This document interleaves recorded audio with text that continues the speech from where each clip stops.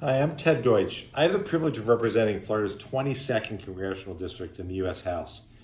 As we mark June as Alzheimer's and Brain Awareness Month, I'd just like to share my commitment to supporting the 6.2 million Americans living with Alzheimer's, including 580,000 Floridians.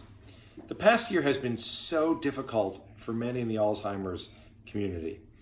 The COVID-19 pandemic produced an 18% increase in deaths among those living with Alzheimer's, and caregivers have faced really daunting challenges of preventing the spread of the virus, reducing isolation, and balancing many other stressors brought on by this health crisis. So as we work to recover from the pandemic, there are some things we have to do. We must commit to expanding research that will produce effective treatments for Alzheimer's. Strong federal support for research holds the hope of a cure, but it's also a smart investment.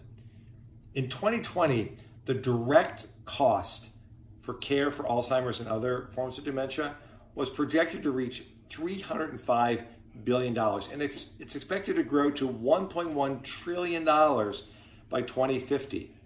I'm encouraged by President Biden's recent budget announcement that would increase NIH funding, including to establish a new and important advanced research projects agency that will focus on emerging science in Alzheimer's and cancer and diabetes. And as a vice chair of the Task Force on Aging and Families, I'm going to continue to push for Congress to include $400 billion for home and community-based services in our ongoing infrastructure negotiations. These investments will help to provide much-needed relief to family caregivers and improve the lives of those who need care and want to continue to live at home. In Florida, 527,000 caregivers provided 685 million hours of unpaid care in 2020. We can't ignore the important work of caregivers. Caregivers are so essential to their families and to our economy.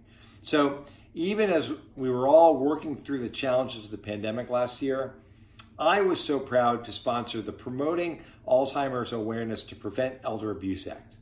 And most importantly, that it was signed into law in the reauthorization of the Elder Justice Act.